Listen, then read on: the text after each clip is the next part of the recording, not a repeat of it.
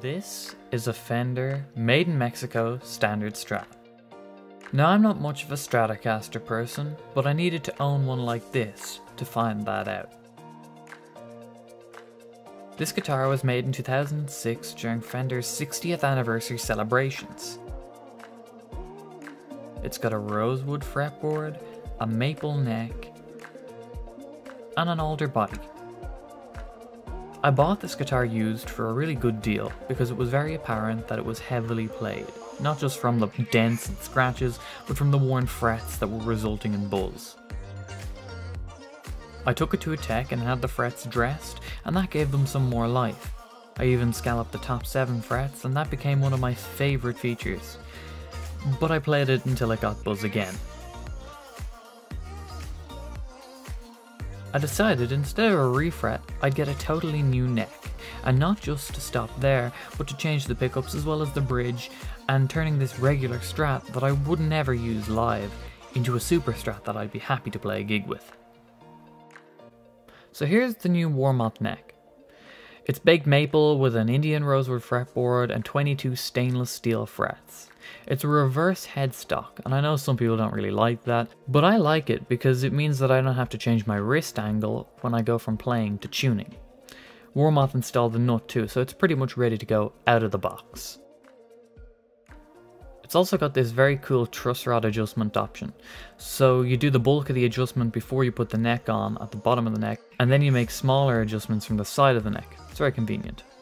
So onto the pickups. I opted to go for a pre-wired pickguard from 920D Custom. I'm not good at wiring, so I'd rather leave that to the pros.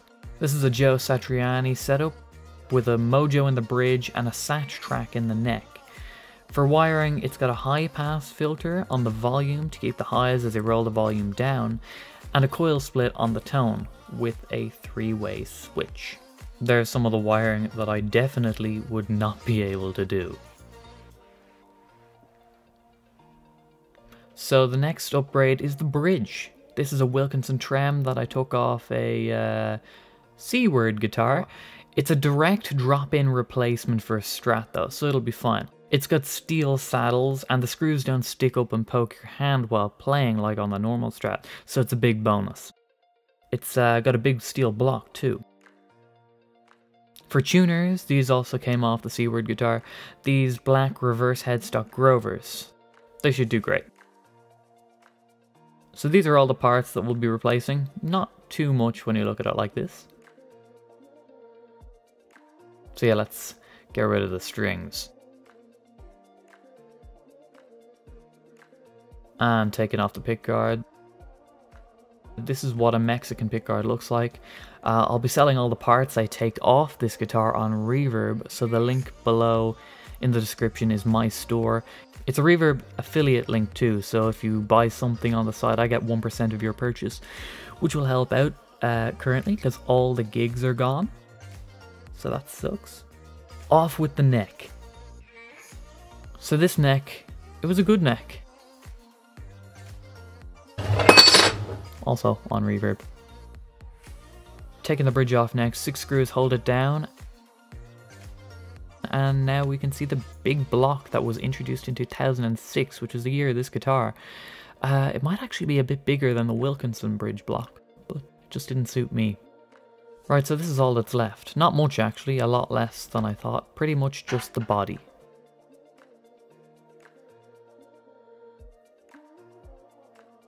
I had an accident.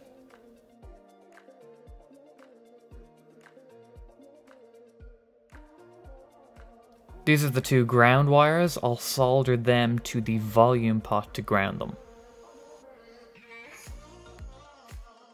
Okay, the soldering's done. Ground wires are attached. I forgot to replace the claw with the Wilkinson one. So this is that. There's the ground wire attached. Now putting on the output jack.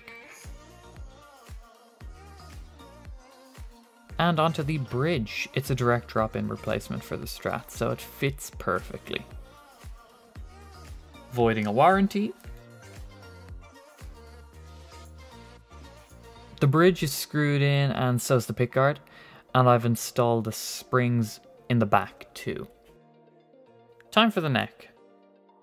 And it's a perfect fit because Warmoth make licensed by Fender necks and bodies. I really like the reverse headstock look on this. Grover tuners, still need to screw them in though. So because it's a new neck, I want to have the feel of rolled edges. So a little bit of steel wool, and I've taped over the pickups. It's a super fine steel wool, just back and forth until it feels comfortable.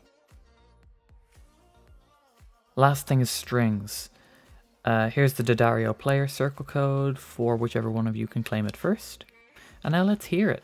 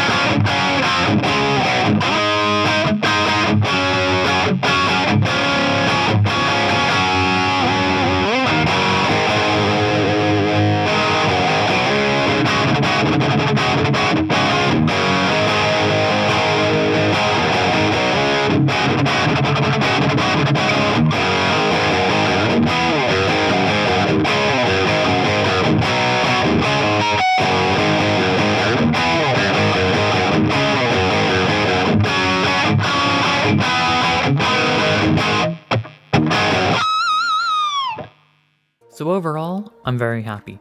I like how a guitar that reminded me of Hank Marvin now reminds me of Brad Gillis.